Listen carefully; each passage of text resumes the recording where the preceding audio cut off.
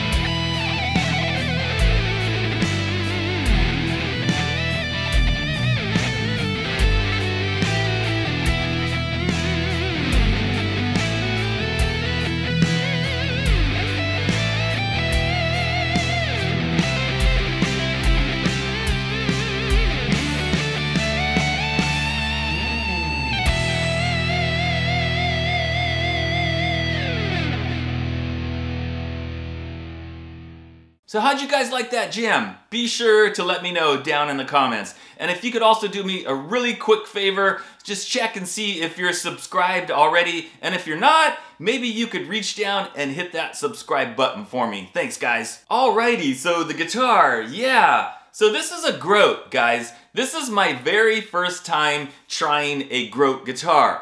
But Grote guitars are made by the same company, the same factory, the same guys that make the redid guitars and the Volgoa guitars. And over the past year or so, I have reviewed several of those. So I was pretty sure, guys, when I got this that it was gonna be pretty good based on my past experiences with those other two brands. And I was right. Yeah, it plays good and sounds good. One of the things that I really like about this is that it is super light. Oh my gosh.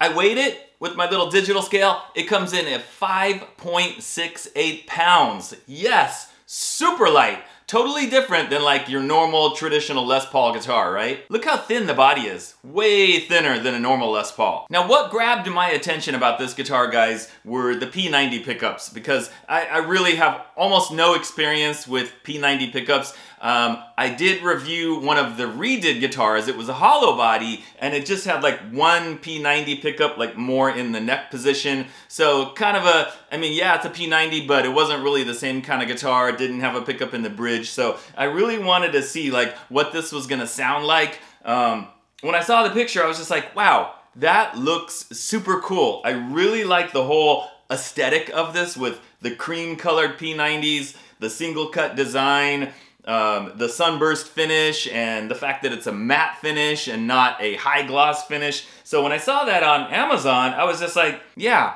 I need to try that one out. I really want to check this one out. And it does come in 2 other colors, but this was the color that was really like kind of calling out to me. Now, as I mentioned earlier, guys, it does have hand-polished stainless steel frets with the rounded ball ends. So you are not going to get any sharp edges whatsoever. And the fretwork, you know, just like on the other stuff from the Redid and the Volgoa stuff, really good fretwork, no fret buzz, no complaints at all on the frets. Of course, they're not super big frets, they're just like your standard medium-sized frets, but it's great for this kind of guitar. And I really like the more simple control layout on this kind of guitar. You know, it's more like a Les Paul Special or an Epiphone Les Paul Special, something like that, where it's just one volume, one tone, and then the 3-way toggle down here rather than up here, because I'm just used to grabbing it down here anyway. Now check out the neck joint, guys. Look at that.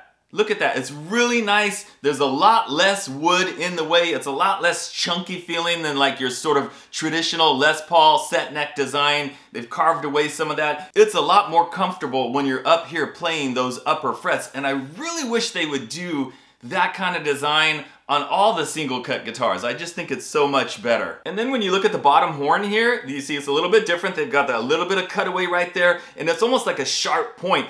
I think that looks really cool. I love that. Now the finish on the guitar, guys, it is a matte finish. So there's no high gloss. And because this wood is mahogany, you know, mahogany is a very porous material. It's got a lot of little like dips in it. Those are the pores in the wood. It's just the nature of the wood. So because this does not have high gloss, you can really see all those little pores and little kind of look like little pits or whatever. There's not anything wrong with it. That's just the mahogany. That's the wood. And if you don't put a high gloss finish on it, then you're gonna see that a lot more. And you can actually feel it as you run your hand across the top and the edges and the back and everything. You can see the wood, you can feel it. I really like that because I like that more natural look and feel. But for some of you guys, you know, you might be going like this and going, what's that? I don't like that. It feels a little bit rough. Well, again, that's just the nature of the mahogany, especially along the edges when they cut the wood. You know, it's not like perfectly smooth.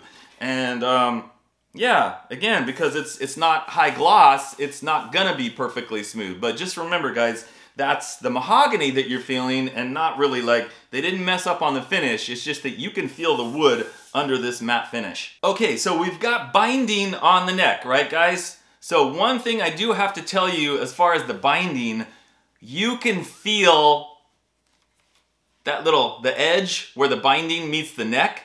You can feel the edge there. So pretty much like the binding is not quite out as far as the edge of the neck. So there's a tiny little, I don't know what you would call it, but you can feel it. You can feel the line going all the way along there and on this side as well. You can feel it. So they didn't quite match that up perfectly. It doesn't bother me. I don't even notice it when I'm playing. But, you know, just something for you guys to be aware of. The tuners, guys, we've got Grover style chrome tuners. Really good, really smooth. They turn great. Yeah, no issues with the tuners. Okay, now these P-90 pickups. We have to talk about these P-90 pickups. This is a different pickup style than what I'm used to using, right? I'm used to the high output Alnico 5 most of the time pickups where I can get that great 80s hard rock sound. These are not that. And they're not really designed for that high output metal sound. That's not what they are. I checked them both with my multimeter and they were both coming in right around like 8.5K. Now when I recorded the demo, they still sounded pretty good, but I do have a noise gate turned on. And I noticed when I turned off the noise gate, well, there was a lot more noise coming through. So again, because they're not really high output pickups, they're not metal pickups, so they do have a tendency to be like a little bit noisy and maybe microphonic if you have the gain turned up too high. So what I'm gonna do for you guys right now is I'm gonna give this guitar the cheap amp test. I'm gonna play it with the crunch and clean through this little cheap 15-watt Fender amp. No effects, no reverb, nothing. Check it out.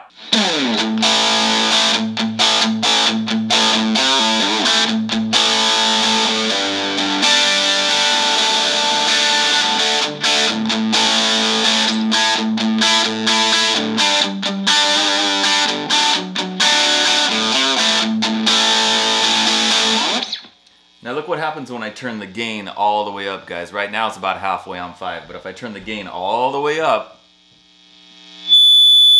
Yeah, see, you get a lot of noise and some feedback. So I'm having to keep the gain at right about like 50%, right at the number 5.